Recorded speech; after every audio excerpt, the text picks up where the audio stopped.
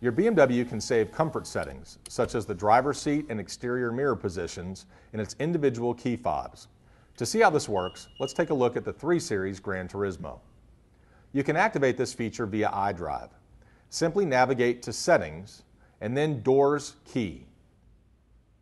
Next, select Last Seat Position Auto and activate it. Now, the seat and exterior mirror positions will be stored in the key fob when it is used to lock the car. The next time that key fob is used to unlock the vehicle, the seat and exterior mirrors will automatically return to their set position, even if they have been changed by another driver using a different key fob in the meantime.